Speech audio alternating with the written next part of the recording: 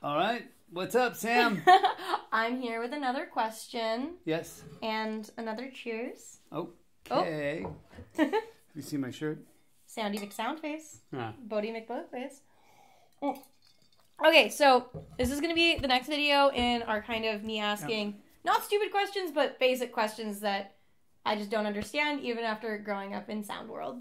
So today I was going to ask about, I'm not going to pronounce the name right, the in-ear monitors and what makes them different from just normal headphones with the armatures versus just other headphones. So yeah, I would like to know why those are special and different. Awesome. Good question, and something that I actually have been pondering and diving into on the member side, and actually it's timely. I've got some, it's funny because you're asking that, and I just got done doing videos on exactly that, going in depth. It's cool because I have the parts taken apart. Cool. One thing that puzzles me is armature, they call them balanced armatures. Okay. And I'm reading about it and kind of learning this as I go. I've known about them for years. I converted peppers from an armature system into a driver, but I've been finding a name for the non-armature system. So probably when the best thing is like drive, a voice coil system, okay. A voice coil driver. And is that closer to like earbuds? A voice coil driver is like a speaker. Okay. Like a little round speaker with a little coil of wire and a magnet. It's like a speaker. It's like your earbuds. It's like the Apple earbud.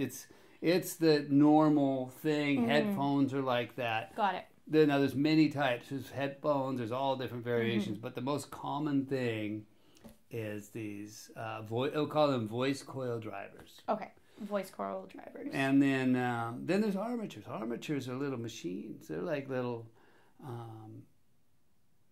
Now, I can give you a rundown. I'll tell you what we'll do. I actually have a little thing that I made for the other video. Okay. And also for messing around and learning. So we'll get that out. And we'll get the GoPro out so we can show people. And we'll get a little music player out. Okay. And that will let you hear them all. Let's do that. Sounds good. I got the GoPro.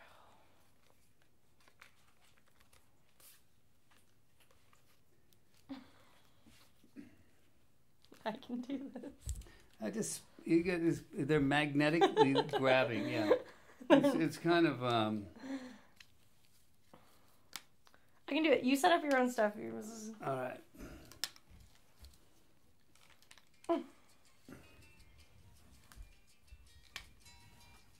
Is it just like that? Oh, it's just like that. I see. Mm-hmm. I was trying to get it out like a tripod. And we're probably going to be right in here somewhere. Okay. And we're still rolling on everything. Yes. Okay, so a speaker has kind of a magnet slug, like a little cylinder. Mm-hmm. And it could be metal or magnet. Mm-hmm. And then it goes down and hits a plate. Okay. Round plate. And that plate's attached to a ring. Mm-hmm. And that ring has a top plate and such that there's a little circular gap. Okay. And that circular gap, and somewhere in there's a magnet. It's either in the middle or the ring. Somewhere there's a magnet such that the positive of the magnet shows up on one side of the gap, like on the outside ring, and the negative shows up in the slug in the middle or the pole piece.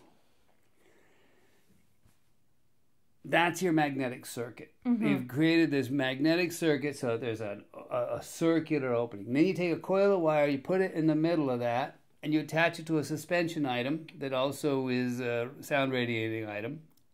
And when you talk, when the air moves, it wiggles that thing, wiggles the wire in the magnetic gap, and due to the magic of world, when a coil of wire wiggles in a magnetic field, electricity is generated. It's so insane to me how much information comes out of any microphone, recording device, just like, I mean, obviously, like, you know, records and stuff, how the old-timey records. It's insane. It doesn't, it feels like magic. It feels like magic that it works. Awesome. It might not be magic, but it's awesome.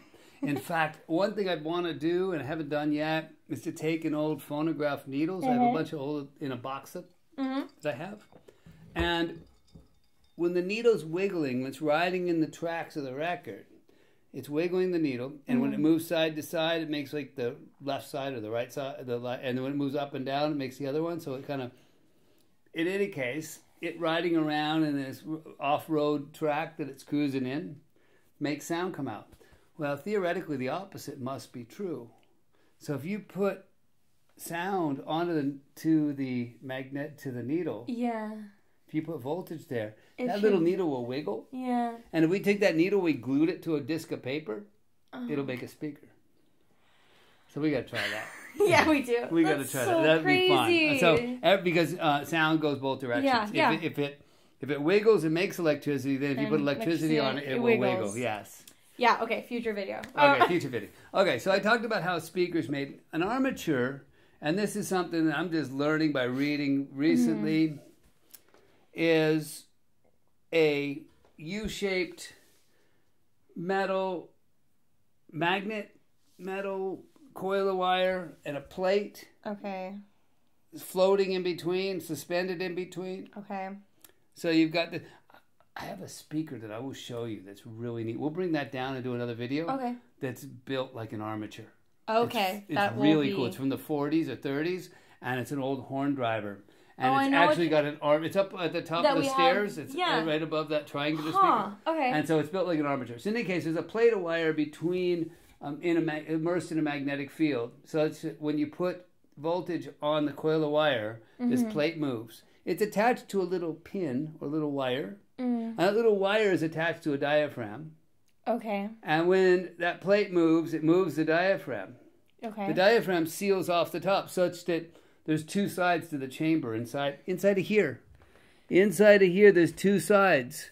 So one side there's a plate somewhere and a diaphragm in there, and one side is sealed, and the other side is vented out that little tiny hole. Those see those two little holes? Yeah. So one side, so when it moves, it pushes little puffs of air out the little hole. Okay. And the other side is just like sealed off. All right. So it's like instead of a coil of wire in the middle, it's a plate of wire between a U. Okay. Similar thing. In any case, voltage put on the coil creates motion. Yeah. Motion's attached to something. There's a diaphragm. So now we have, and then here is, this came from a Future Sonics in here. R.I.P. And it's just like a little R.I.P. Well, no, R.I.P. to this in-ear. And this is a voice coil driver. And then this came from a UE5, I believe, Ultimate Ears. And this is two little armatures. So I've taken those and reattached them to cables. And I've got them hooked up to this music player. So now we can actually mess with them outside of their world. So this is going to be some... Okay, so sound's coming out of both of them? Yeah. So now you can kind of mess with them. You can hold that up to your ear. I'll hold this one away. Okay. And then this one. I just don't understand how this thing makes sound. But it sure does. And then you can hold it up to this microphone here, and then people will be able to hear it. Okay, so this is the in-ear one. Or the armature one. Yeah, armature. Yeah, there you go. And here's the Future Sonics earbud. The voice coil driver. Okay. And so there's the difference between the two. And those are both similarly priced, similarly aged units. Yeah. You could actually try. And then this is all what's in those.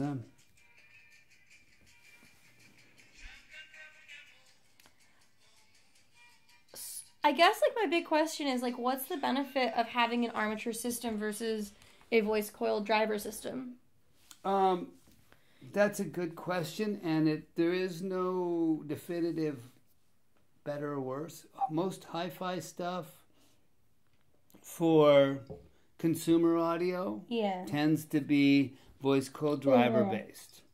Voice coil driver based, one of the advantages is that it's something we're used to listening to. It's a less complex unit. I guess the one thing that kind of comes to mind with this is, like, obviously in-ear systems for artists have those molded ears, so it really does seal off the sound. This came out of a molded ear as well, though. Oh. See those? I had no idea. See those blue ones? There's some blue ones over there. Oh yeah. That's the same That's thing. still all the way over. ear. Go get them. Yeah, if you the blue ones, the far blue. Oh. There you go. So that's what these came out of.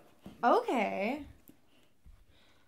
That's so interesting. And then these are, like, say, an armature. No, grab the ones that the farthest ones, the kind of nasty looking ones there. Yeah. Ones? Farther. There, those ones. Yeah, the one those ones there. Okay. That would be what these came out of. Huh. These are a pair of Anthony's ears. I think they say AKM. Yeah, they do. Yeah, these are Anthony ears. And you can see the bits in there. That's crazy. I assumed that there was these are actually UE5s. These are UE3s. So this is a newer version than that. But it's similar. So these are both professional ears. Yeah. Now, one of the things with the voice coil drivers is they need a venting system. So they something like a speaker has a port often, so it's got these are little vents, these are little ports.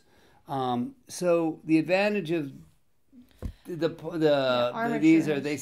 non-armature, the voice coil drivers, is they tend to sound more natural, they're less complex, they're not necessarily they're more used to what we're used to hearing. But they need a vent, and when you put that vent in there, then you have more bleed from the outside world. And on stages, that might not be optimal. Got it. And it's difficult to get these to work without a vent and get low end as well. These don't need a vent, but they have. So these are challenged in the low end without a vent. These. They don't have a vent, but because they're balanced, they're closer to the super sub design. When I'm building the with the PowerSoft M-Force, it's got a lot of force, but there's resonances. It's a machine. It likes to be loaded on both sides. It doesn't have. You don't need open air as much, but you've got these really steep resonances. And so you'll see when I do the more complex videos on in-ears, we'll start to see on these armature systems that they have these peaky responses. So they do well in the lows. Now I'm going to go further is people are making composites. If you grab the red ones over there. These guys? Those are bright red ones? Yeah. The bright red ones. These are Stelsonics. Now, these, if you look at them, they have both. They're both? They've got the little round thing. That's crazy. And then they've got the armatures as well. Now, I don't know what they're using for what, but since this doesn't have a vent in it, it might be using the armatures for lows and this for mids. I don't know. But you can start to deal with both of these. That's so crazy. I guess I just always assumed that, like, in-ears were, like, a different technology entirely, and then, like, other ones, or I guess, like, my original assumption was, like, oh, those are just, like, molded headphones, and then I was like, no, that's clearly not true. But now that I'm like, oh, you can have both, that's, like, completely new information and kind of wild to me, and it's just very interesting. It's fast, and then in-ears then are bleeding into. I mean, so it's not a definitive line. Yeah. Ultimate Ears, I believe, was bought by Logitech. Okay. Logitech makes the mouse and all kinds of computer stuff. Yeah. And so in-ears, these it's not just the voice coil drivers are consumer and these are pro. Yeah. Now the pro stuff is making it into consumer and world. Yeah. And then and vice versa. And then obviously it goes the other way. So there's no real, it's a blurry line between the two. Wow. That's, of course, obviously more complex than I assumed. That's really so interesting, though. Yeah. And you also see how these turn green? Yeah. And these are silver? Yes. Copper? They use silver. Oh, yeah, they use the copper. The copper turns green from sweat or time. Pure oxygen copper. I think it's silver and copper. I don't know why, but they turn green. Yeah. Cool. I was thinking it was silver, but silver would turn black. Yeah, I think copper turns green. Copper turns green. So how's the moisture get in there? Artist sweat is penetrating everywhere. All right, cool. Well, all right. I know some more stuff now. Thanks, Sam. Yeah, thank you. Cheers. Moscow Mules. Let's drink and talk sound. That's great. It's family time. Let's drink and talk sound. This is what we do. This is what we do. Pastime. We're just doing it on video now. All right. Well, thanks, guys. I learned things. I hope you guys did too. All right.